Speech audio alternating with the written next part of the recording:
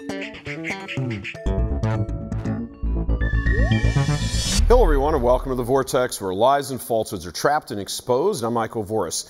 Church Militant has become aware that dozens of requests from faithful Catholics have flooded into the papal nuncio's office in Washington, D.C., requesting that Archbishop Alan Vigneron be removed from his seat in Detroit and a formal investigation into sexual abuse cover-up begin regarding him.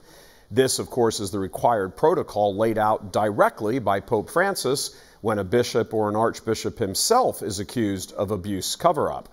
The Pope's directives were mandated following the so-called sex abuse summit in Rome in February of 2019, following the previous Summer of Shame, where the McCarrick revelations all came pouring out.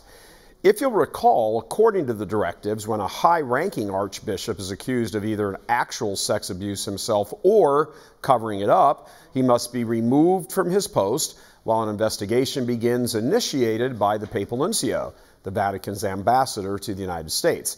The case against Vigneron keeps mounting, as he is named in now 2 civil lawsuits, each one accused of covering up sex abuse. In both cases, the accused priest hid out on archdiocesan property before fleeing the country.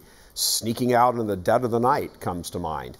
In each case, Vigneron had independent knowledge of charges of abuse by each priest, but completely disregarded the information.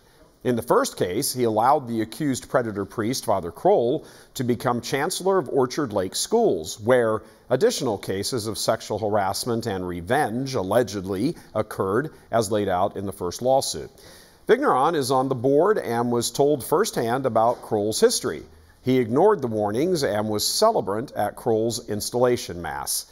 In the second case, Vigneron transferred the priest, Father Aloysius Volskis, to a second parish after charges of sex abuse and harassment at the prior parish.